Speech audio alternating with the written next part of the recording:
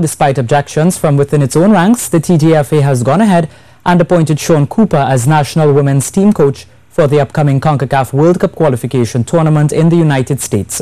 Cooper, who was the assistant coach to Anton Corneal at the Caribbean Championships in Jamaica recently, was put forward as the logical choice once Corneal stepped aside for unpaid wages.